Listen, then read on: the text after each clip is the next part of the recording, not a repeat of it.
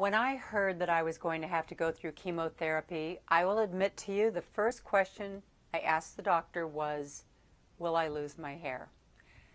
I mean, it's the first thing you think about because all of a sudden you know you're going to look like a cancer patient. And, you know, it's terrifying. I'm not going to lie. I've heard from a lot of women on social media, though, that they're actually afraid to go get mammograms because they're afraid of losing their hair. You cannot think that way. At the end of the day, when we're dealing with cancer, you've got to try to catch it early and fight the fight. And remember, it is just hair, and it does grow back. But when I came to that realization and I calmed down a little bit, I decided to take control of the inevitable and shave it all off.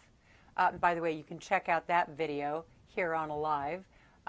Yes, of course I pulled out my iPhone and videotaped it. Are you kidding? But let me tell you, it did feel kind of amazing to be in control of at least that part of my cancer.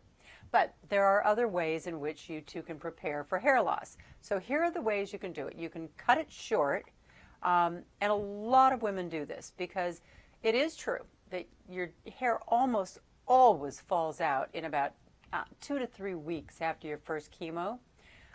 So cutting it short, though, in the beginning, it can just make that switching to a wig and losing the hair a little bit easier and less noticeable. Now, another method is you can be like me, and you can channel your inner warrior and go out there and shave your head. It's obviously the route that I took, and you don't have to feel like you need to do it. I walked into a hair salon that I'd never gone to before to get my hair done by myself, and I asked a total stranger to do it. I was afraid if I took a friend along, they'd talk me out of it. But you can just ask someone to help you, whether it's maybe your hairstylist or a family member or a friend, and you don't have to go to a salon. You can get something like this. Once my head was shaved, a woman who was going through chemotherapy and was completely bald, she said, you should go get a peanut. See that? It's a little electric shaver. It's called the Peanut, and it's by a company called Wahl, W-A-H-L, and I just Googled it and I bought it offline. But the good thing about it is that it's really safe and gentle, and you don't have to worry about cutting your head at all. And then the only thing you need is a little stroke of confidence and bravery that you can do this. I'll tell you one thing, shaving my head totally put me into warrior mode. And then finally, and it's totally okay if you do this, just let it fall out naturally.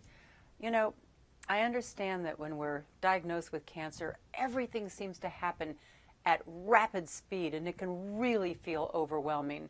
So I totally get it if you don't want to suddenly go out and shave your head on top of everything else that you're feeling. If you choose, though, to let your hair fall out naturally, again, it might be a good idea to cut it a little bit shorter, or to get like one of those little mesh caps so that when you go to bed at night, you put that on and it'll catch the strands, so that you don't, wake up in the middle of the night to find a lot of itchy hair all over your pillow. I hope that these tips help you to prepare for something that most of us have to go through when we're battling cancer. And yeah, it totally sucks, but take a look. I'm on the other side of it. This is, and I've just been kind of skimming the ends, but otherwise, this is me 8 months after chemo. It does grow back. So remember, it's just hair.